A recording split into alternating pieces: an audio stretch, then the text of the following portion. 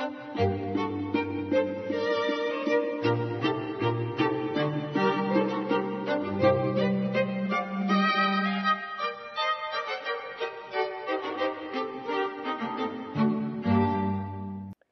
a missing trend in society today, and I'm talking about trustworthy truth.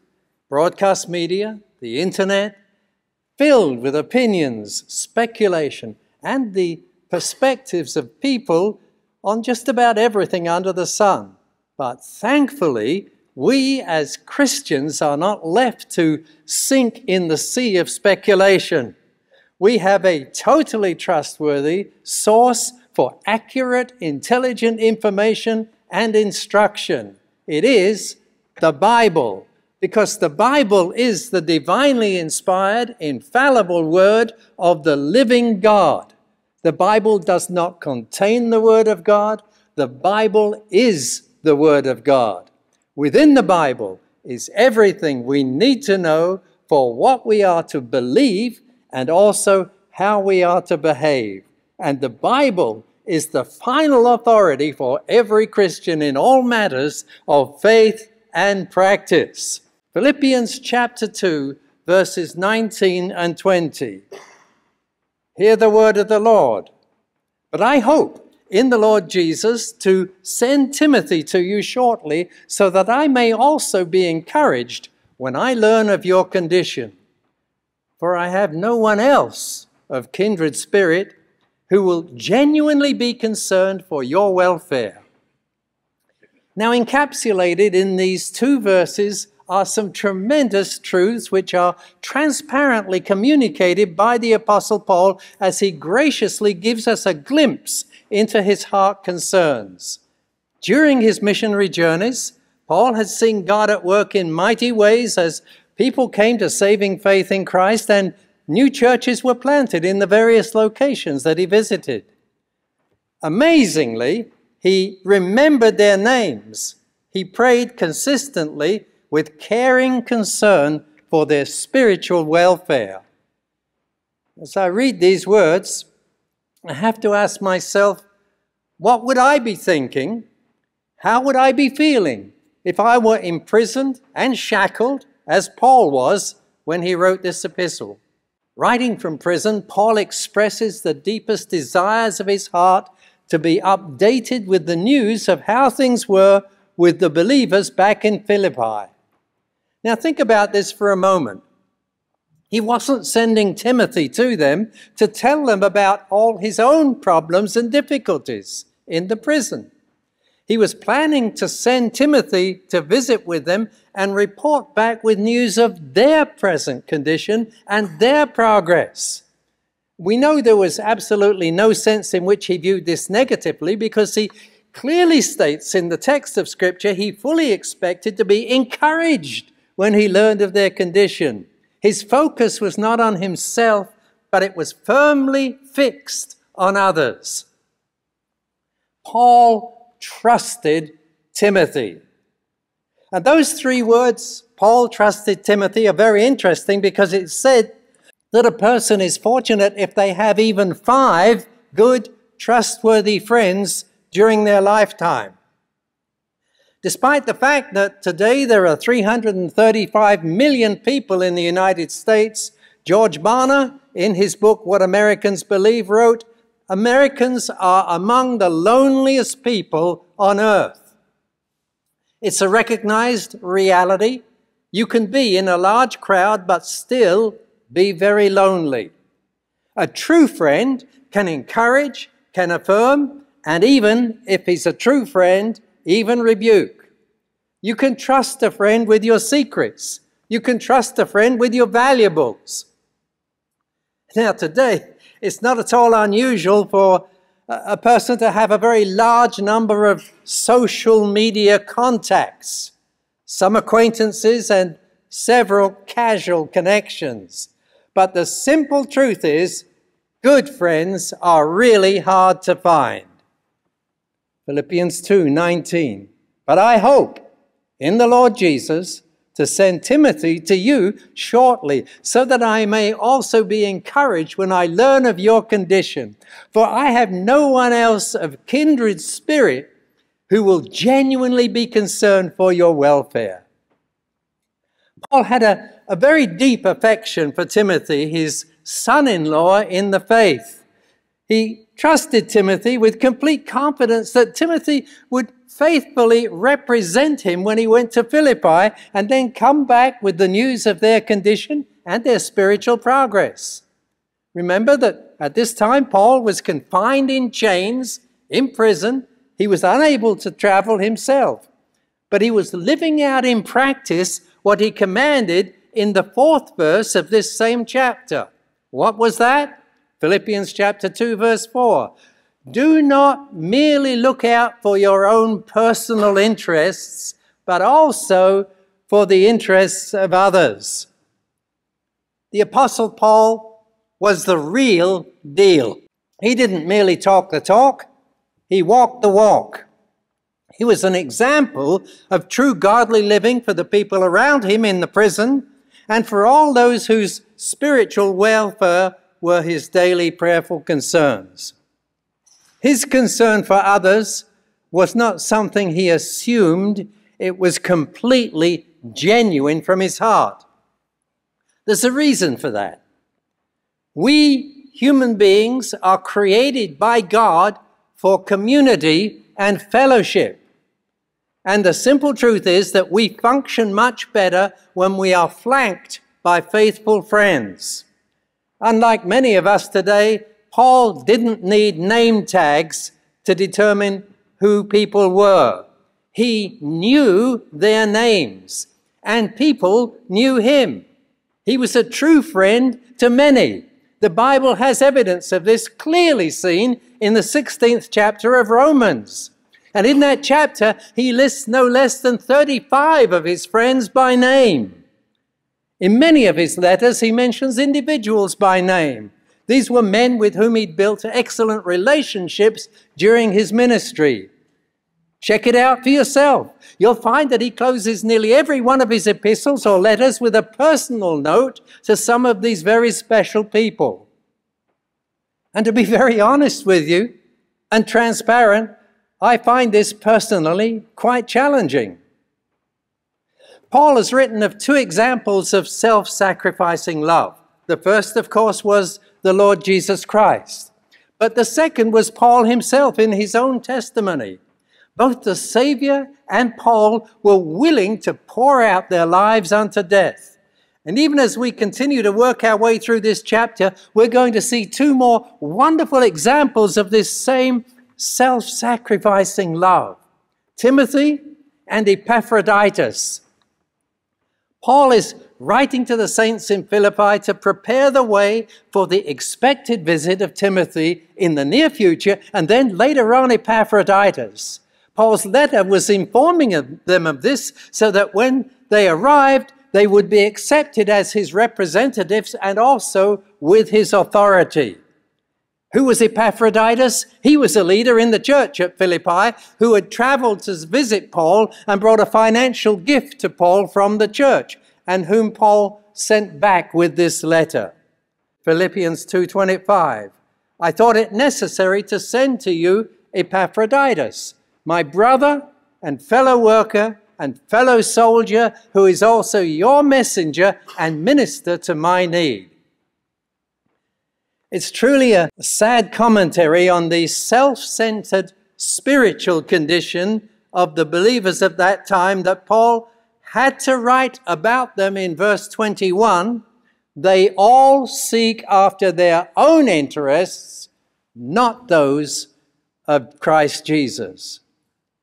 Now, it's truly astonishing that of all the people he knew, Timothy was the only one that Paul could name who had the interest of Christ at heart. The predominant emphasis of this chapter is others, specifically of becoming a servant, and the major exhortation is to have the same attitudes in ourselves that was in Christ Jesus. Listen carefully. The life of the risen Christ in the believer will never be expressed in any way that is contrary to his divine nature. Let me bring this right down to everyday living. I was asked one day if a Christian should ever lie. Would there ever be a circumstance in which he should lie? Now, you've heard me say many times that we must develop the habit of thinking biblically at all times. So immediately, my thought process was, what does the Bible teach about this? And my mind went to John chapter 14, verse 6, a scripture verse you know very well. Jesus said, I am the way, the truth, and the life. No one comes to the Father except through me. Jesus Christ is truth. So let me repeat what I said just a moment ago. The life of the risen Christ in me, the believer, will never be expressed in a way that is contrary to his divine nature. That means Christ in me will never lie. Now, that may be an uncomfortable truth in many circumstances, but it's absolutely true. John chapter 8, verse 44 states very clearly that it is Satan who is a liar and the father of lies. So you are either of God or you are either of Satan. If you truly are of God, you cannot lie. If Christ truly is my life, as we read in chapter 1, then Christ must be my attitude. Philippians 2, 19 to 20. But I hope in the Lord Jesus to send Timothy to you shortly, so that I may also be encouraged when I learn of your condition. For I have no one else of kindred spirit who will genuinely be concerned for your welfare. The Apostle Paul was obviously an excellent communicator in his written communications and in his strategy of sending special messengers to speak in person and then report back concerning the spiritual welfare of those to whom they'd been sent. And as we read those first three words in verse 19, but I hope, we need to understand very clearly that his use of the word hope doesn't imply any sense of doubt whatsoever. It's an expression of confident expectation that this is something that really will take place. It's not merely wishful thinking. There's something else here that we might miss if we move too quickly through the text. As much as Paul valued Timothy, his hope was not in Timothy, but clearly stated to be in the Lord. The present tense indicates this is Paul's continual desire. It's not just a glib cliche. This is the way Paul lived, as other expressions in his letters make very clear. 1 Corinthians 4:19, I will come to you soon if the Lord wills. 1 Corinthians 16:7, I hope to spend some time with you if the Lord permits. In the church I attended when I was growing up, there was a deacon who frequently led in prayer and made announcements. And I remember him very distinctly because he would always conclude his prayer by saying, all of this is Deo volente, God willing. Paul says, in effect, my hope is not an idle one, but it's founded on faith in the Lord. And this phrase emphasizes that Paul's every thought, word, and deed proceeded from the Lord as the center of his volition. This inevitably forces me to ask myself the question, could the same be said about me? Isaiah 11:12. Isaiah says, there shall come the root of Jesse, and in him who arises to rule over the Gentiles, in him will the Gentiles hope. Matthew, New Testament, 12:21. And in his name the Gentiles will hope. In his first epistle to Timothy, we read about the ultimate source of hope. 1 Timothy chapter 1, verse 1. Paul, an apostle of Christ Jesus, according to the commandment of God our Savior, and of Christ Jesus, who is our hope. And this phrase, in the Lord, tells us that Paul's every thought, every word, and every deed proceeded from the Lord as the center of his volition and motivation. Paul is saying, in effect, my hope is not an idle one, but one that is founded on faith in the Lord. And since all believers, true believers that is, are in Christ, this vital union we have with the Savior should influence every thought and every activity in which we engage.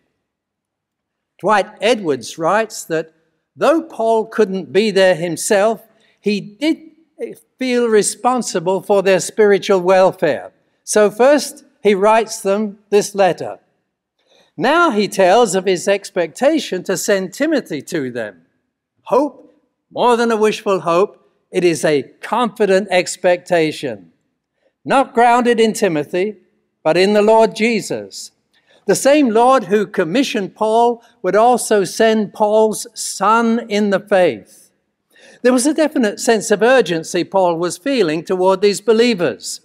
He didn't just leave their spiritual maturity up to God. He felt a keen responsibility for them. And Timothy was an able ambassador. He's ready to go anywhere, to help anyone, and to pay any price. During my teenage years, I attended a series of special meetings with Bible ministry from a very well-known expositor of Holy Scripture. He was wonderfully gifted by God and opened up the Scriptures every evening, expounding the truth contained within the particular passage that was the focus of his attention. On the final evening of his ministry, he dealt with the subject of the Lordship of Jesus Christ. And I was enthralled until, as he neared the end, he began to focus on the absolute necessity of fully surrendering to the sovereign lordship of Jesus Christ in every area of life. He brought a solemn challenge to us to review our lives and see if that was true of us.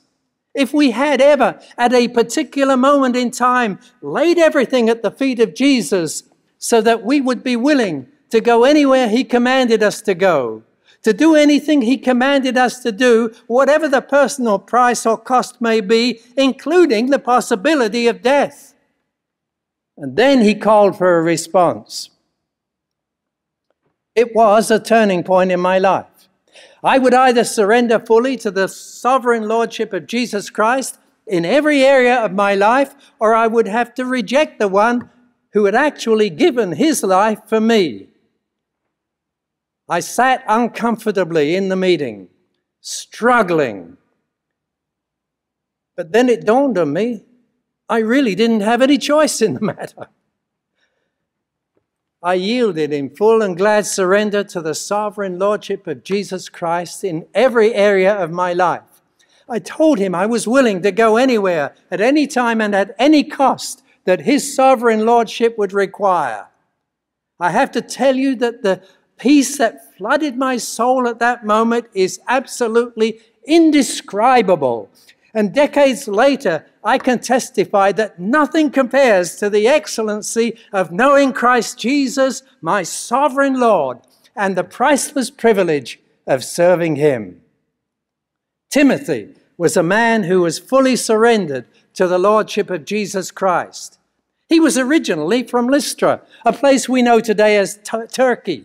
He grew up in a multicultural house. He had a Greek father, he had a Jewish Christian mother and grandmother.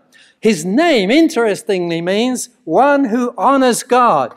But he wasn't circumcised, as was the Jewish custom. But this exposure to both the Greek and the Jewish traditions served him well as he helped Paul spread the gospel to the Gentiles. Paul had led Timothy to faith in Christ at a young age, and Timothy was instrumentally involved in Paul's ministry from very early on. Timothy was with Paul in Corinth. He was sent into Macedonia. He was with Paul on his return trip to Jerusalem. He assisted Paul, listen, in the writing of Romans, 2 Corinthians, Philippians, Colossians, 1 and 2 Thessalonians, and Philemon. In fact, it's been said that Timothy was Paul's sole authorized representative of the gospel. For years, Paul had relied on Timothy. He trusted him completely. F.B. Meyer said, quote, "I have only one ambition, to be God's errand boy," close quote. Lord, send me forth. Oh, send me forth, I pray. The need is great. Thy call, I will obey. Thy love compels me. I must go. I'm longing, ready, willing to go. Philippians 2, 19 and 20.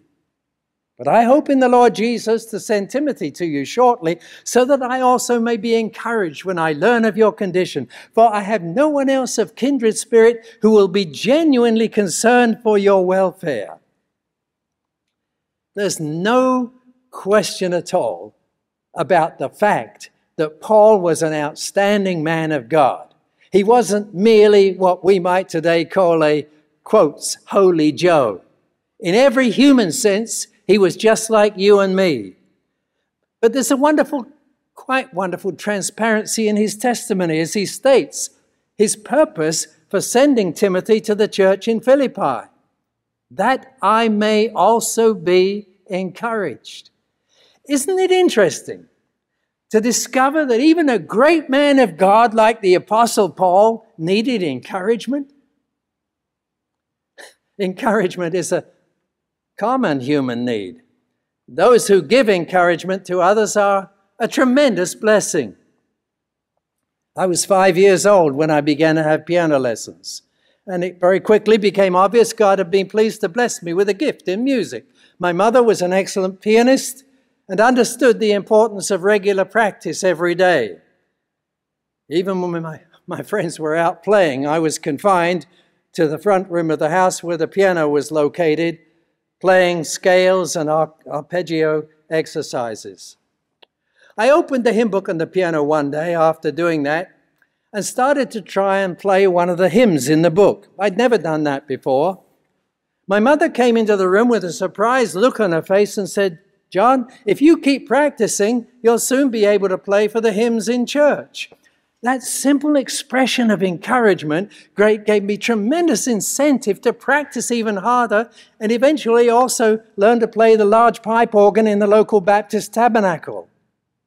Even if you have nothing else to give, you can always give encouragement. There's a little poem by K.D. Hahn. It says, "It may seem insignificant to say a word or two, but when it's encouragement, what wonders it can do." Philippians 2, 19 and 20. But I hope in the Lord Jesus to send Timothy to you shortly, so that I may also be encouraged when I learn of your condition. For I have no one else of kindred spirit who will genuinely be concerned for your welfare. Now, in the original Greek, the phrase "no one else" is actually much stronger. It's absolutely not one, or not even one. Isn't this truly astonishing? Here we have the man who was probably the world's greatest preacher, teacher, evangelist, church planter, author of much of the New Testament, expressing sadly that he has no one else of kindred spirit who will genuinely be concerned for the welfare of the saints in Philippi. And this same sense of disappointment comes through in several of Paul's statements to Timothy shortly before he died. 2 Timothy chapter 1, verse 15, "You are aware," he writes, "of the fact that all who were in Asia turned away from me, among whom were Phygelus and Hermogenes." 2 Timothy chapter 4, verse 10, "Demas, having loved this present world, has deserted me and gone to Thessalonica. Crescens has gone to Galatia, Titus to Dalmatia." 2 Timothy 4:16, "At my first defense," he was on trial, "no one supported me, but all deserted me. May it not be counted against them."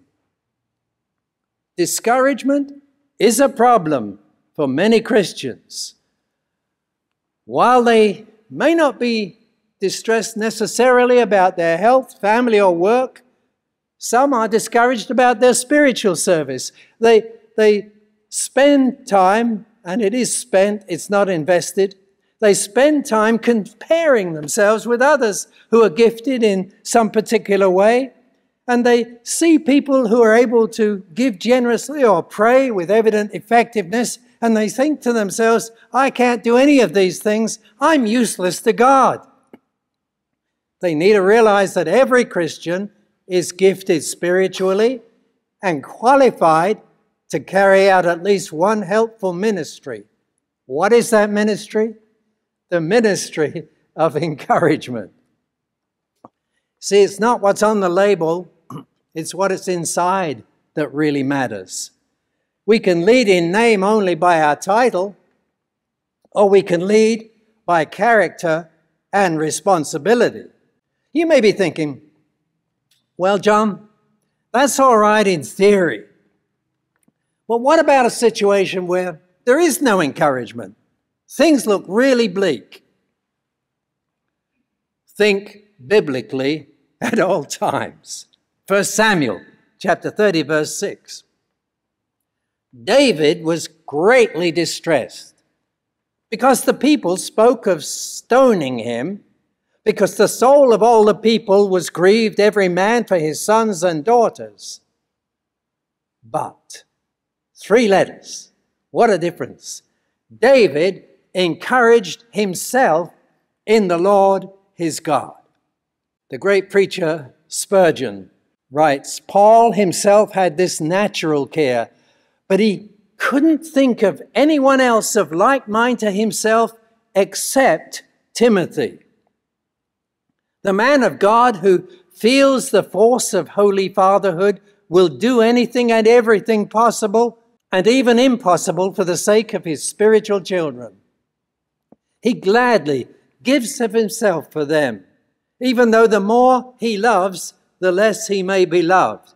By the force of inward prompting, he is compelled to self-denying labor on their behalf. That little phrase that Paul used, kindred spirit, it was used in secular Greek to convey the idea of having much in common with one another or sharing the same feelings. Paul is saying in essence that only Timothy could be trusted by Paul to demonstrate the level of care that he would have given had he been able to go personally to Philippi. It's somewhat reminiscent of the Old Testament friendship between Saul's son Jonathan and David.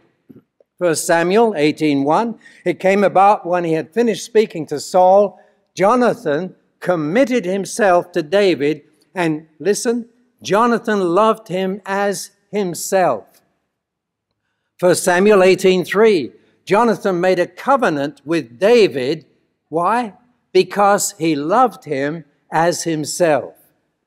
We all have numerous acquaintances and perhaps even a few close friends in our life, but finding a friend like Timothy and Epaphroditus were to Paul, or Jonathan was to David, a truly wonderful discovery.